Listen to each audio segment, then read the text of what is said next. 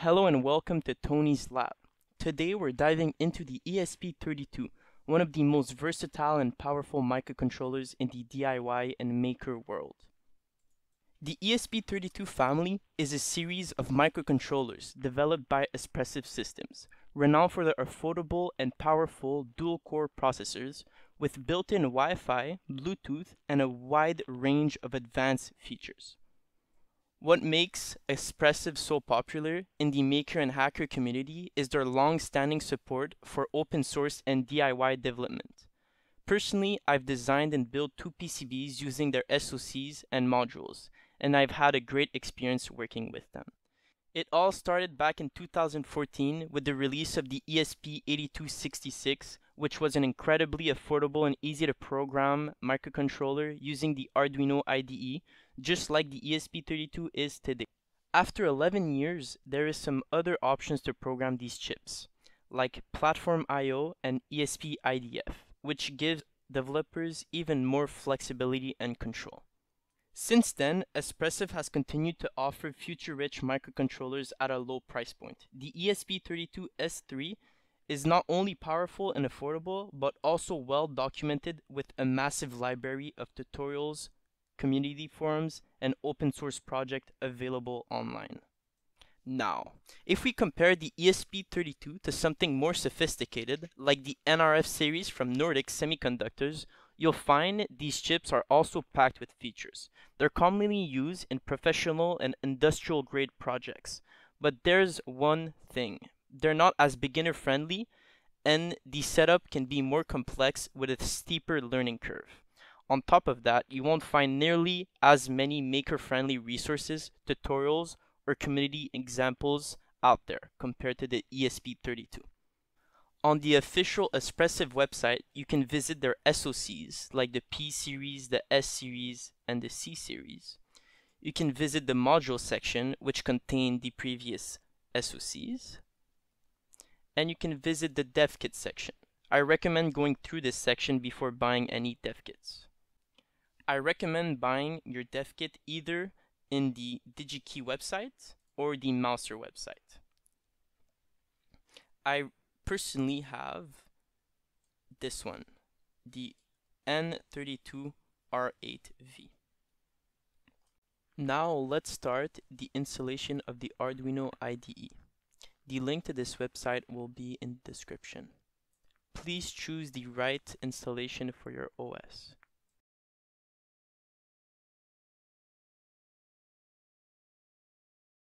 You can read and agree to any licenses. I will be downloading for all users on my computer. If at any point during the installation the application asks for your agreement to install drivers, please do. Next up, we will be installing the ESP32 libraries in the board manager. Please select the library from Espressif Systems. This installation will take quite a bit of time, do not worry.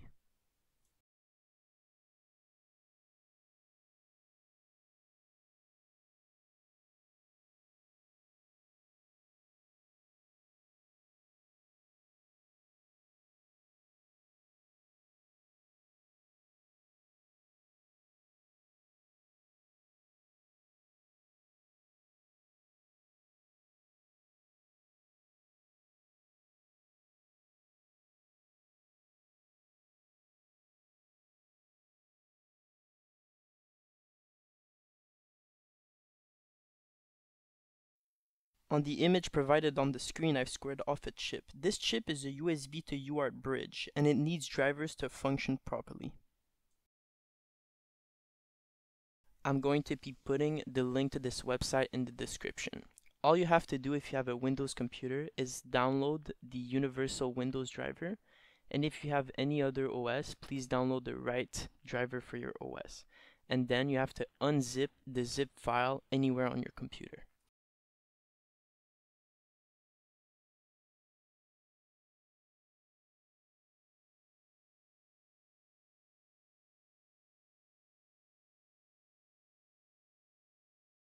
The first test we're going to be doing is a simple serial print.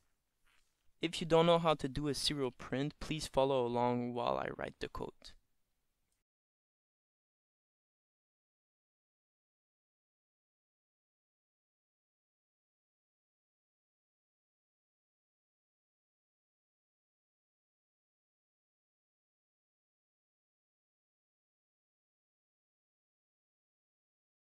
On the screen, I've put up the different types of ESP32-S3 dev kits. You can see the flash size and the memory size. Please change the flash size according to the module you have, but keep all the same settings. Do not forget to enable the CDC on boot to be able to use the serial capabilities. If you don't have the same module, I promise you that the settings are online. Please go look for them. And if you made a PCB yourself, good luck. To put your device in boot mode, please hold the boot button while plugging in the ESP.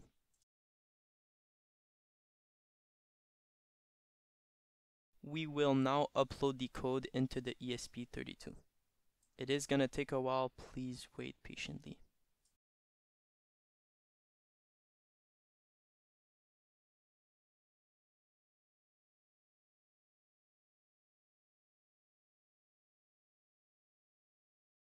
When the code is done uploading, please reset your ESP by pressing the reset button and go in the serial monitor, and you should see your message being printed out on the screen. We will now be downloading the library for the addressable LED, which is really similar to the WS28 from a man called Zhentao Lin.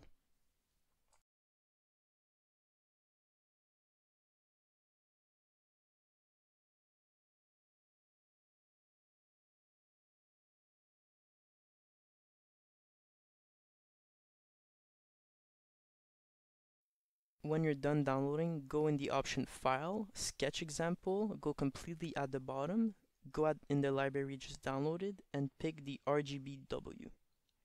In this file, you now have to change the number of LEDs to 1 because we only have one LED in the chain, and then the pin assignment to 38 because our addressable LED is at the pin 38. Another way to put the board in boot mode is to hold Reset Boot and let go of the reset first. Now all we have left to do is to upload the sketch.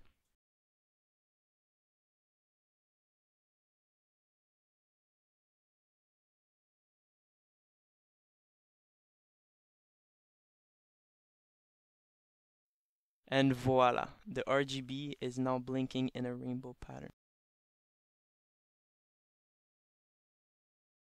If you learned anything in this video, please like and subscribe, and if you have any questions or want me to do a specific video, let me know in the comment section.